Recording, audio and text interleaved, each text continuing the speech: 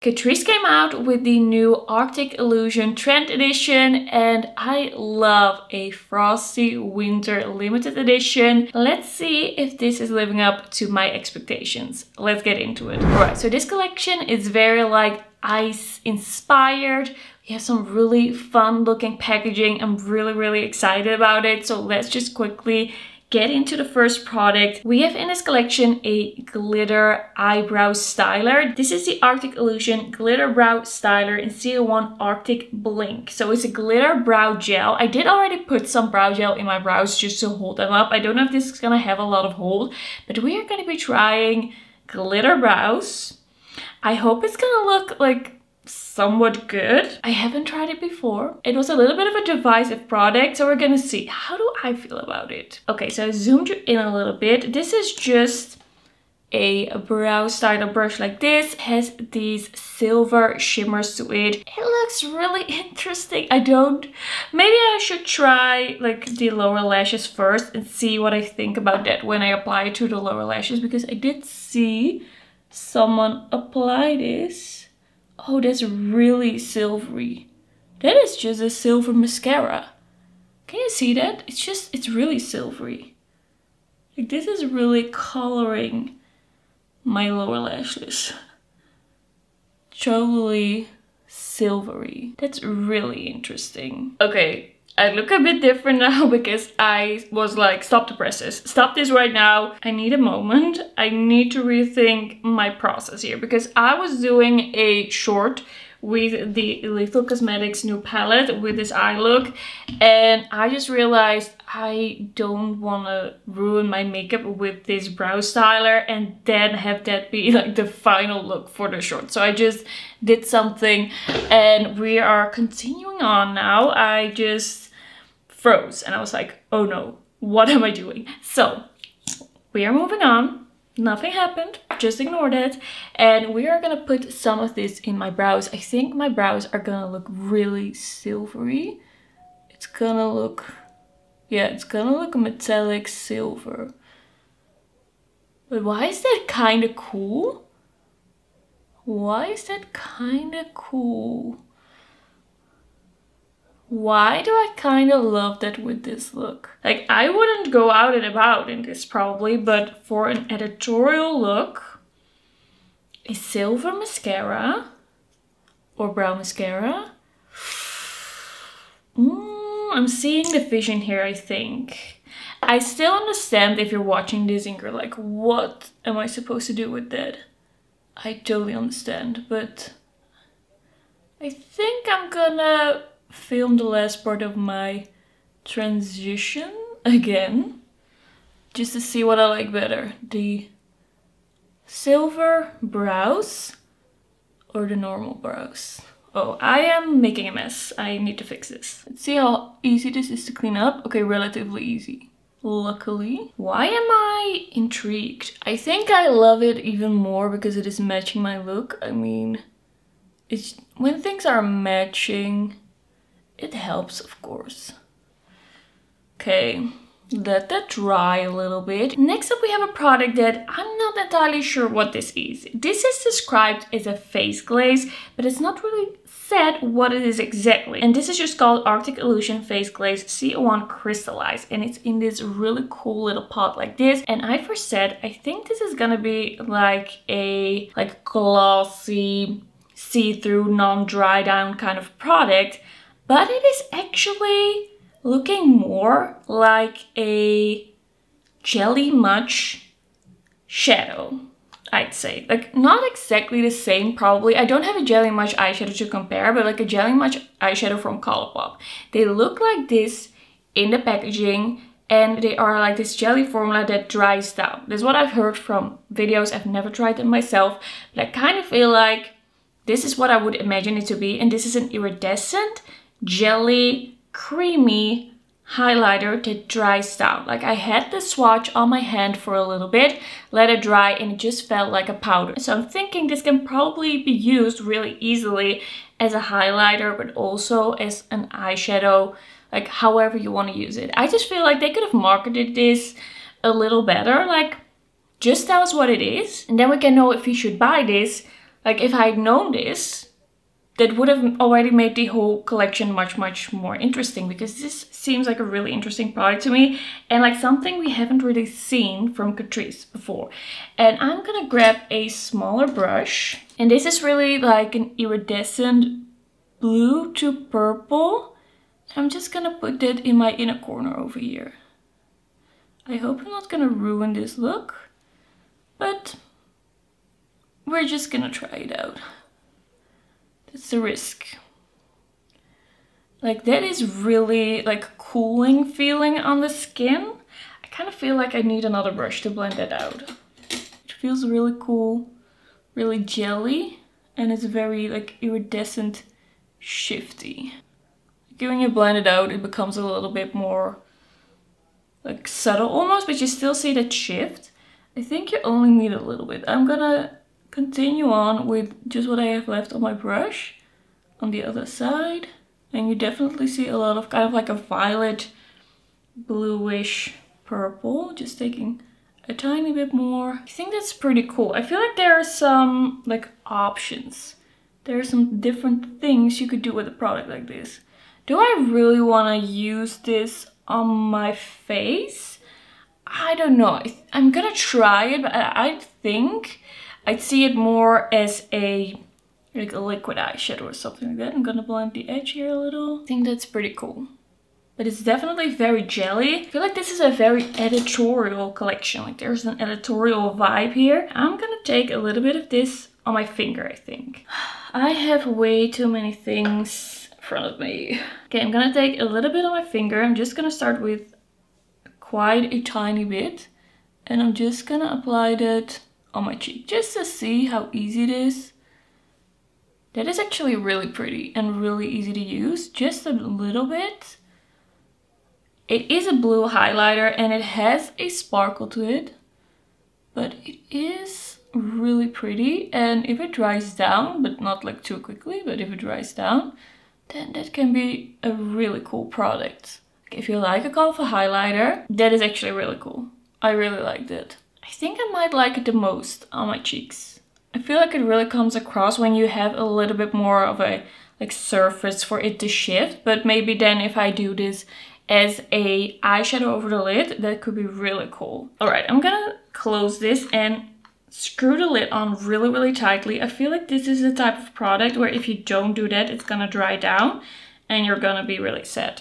I would be really sad because I can't wait to play with this product. I think it's gonna be really fun to just try that out a little bit. It's really like this violet highlighter. I'm really feeling like a frosty princess from like a fantasy movie. That's how I'm feeling right now. We have also another highlighter in this collection. The thing that I was most excited about, we have the Arctic Illusion Highlighter C1 Crystal Cold, and this is such a cool packaging. This packaging is just out of this world beautiful, amazing. It is quite a chunky highlighter. I mean, this is gonna take up some space in your drawer, but it looks really beautiful. It just has a beautiful like diamond-esque light scattering properties. It's really beautiful, and when you open it up, it seems like it would be kind of like a shimmery highlighter, but once swatched, this actually looks pretty smooth, like a smooth white highlighter. And I did get a question to compare this to the My Heart Beats Disco Highlighter by Essence. The color of them is the same, but I would say the formula is really different. This one is very smooth. It has more of a base color to it, and the Essence basically has no base color and just it's packed full of shimmer. So that one is very shimmery. I think this is gonna be pretty smooth on the skin. And then we also have the brush from this collection, which is really cool. The handle of this is really beautiful. This is just, I threw out the box, but this is like the highlighter brush, I think, from the collection. I feel like the hairs of this feel really good. I would actually use this probably as a small blush brush. I think it would work really well like that. The handle is really nice. I feel like this is a pretty well-made brush. Like, I have high hopes for this. And for this video, we are just gonna apply the highlighter with this brush. So I'm just gonna take a little bit. It's a white highlighter on a white brush, so you don't really see like what's going on. That is really nice. That's really nice. Oh, I like that a lot. Okay, so it's really like this kind of like a wet look highlighter, and it's kind of like this, what I always call a shimmer veil highlighter. You have glittery highlighters that have chunky glitters that you can kind of like see on the skin as a separate thing. Like you can point to the glitters. It's like there's a glitter, there's a glitter, and here it's kind of like the shimmers, the glitters, the shimmers are so fine that it becomes a veil of shimmer and kind of like a wet look highlighter, but it still has a little bit of a shimmer to it, more than some highlighters, kind of like, for example, a baked highlighter that is just one sheen. It's not one sheen, but it's like such small pieces of shimmers that it becomes one sheen. And I feel like this is really beautiful. I think that is stunning. I'm gonna apply a little bit more. I like it applied with the brush as well. The brush is really working well. Like I threw this in just to see what would happen, if it would be any good. I do really like the brush. I would use this for highlighter and for blush, I think. So here we have the blue jelly highlighter that has completely dried down. Really beautiful. And here we have just the kind of like sheeny whitish highlighter. I really like this collection so far. I think that is a really beautiful highlighter.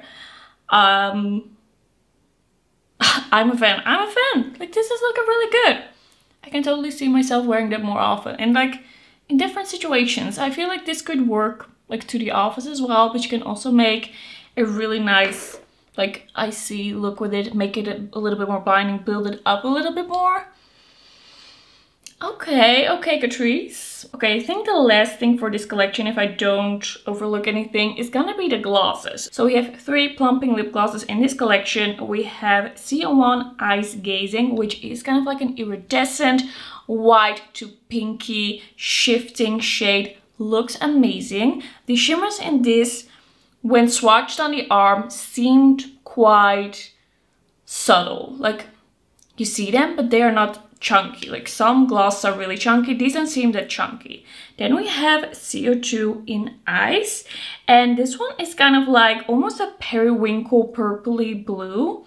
Really beautiful, really shimmery as well, but in just such a nice way. I'm very excited about these glosses.